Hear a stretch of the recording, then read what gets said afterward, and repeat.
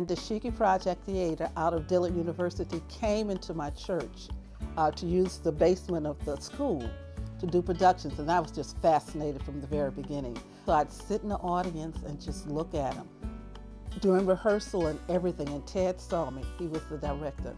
So for the very second production, he said, "You think you can do this?" I said, "I know I can."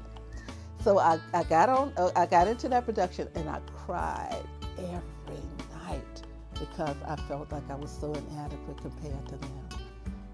I didn't have any self-confidence, still don't have too much, but that's how I got started. But I loved it, and I've been doing it ever since. I just think Carol Sutton is just wonderful.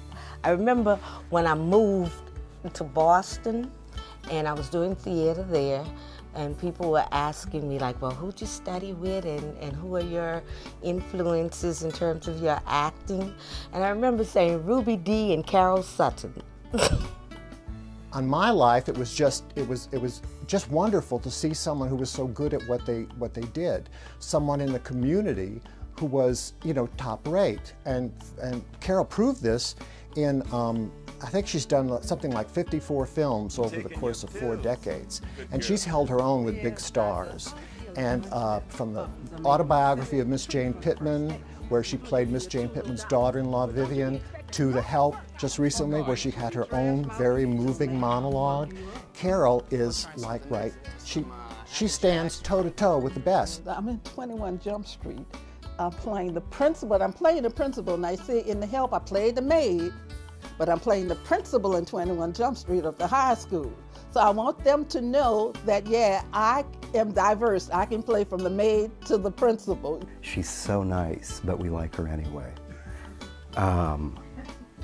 She wishes all the best for everyone else. She's delighted when other people get work, even if it means she didn't get called for that particular film.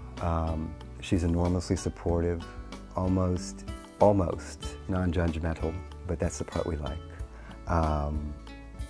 But she's an extraordinary human being.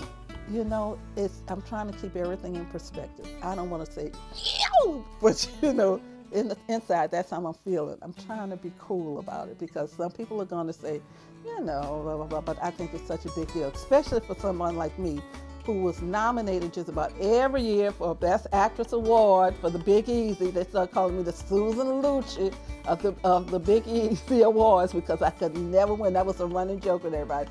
Yeah, she's going to be nominated, but she's not going to win. Well, this is an honorary award, and I'm just loving it.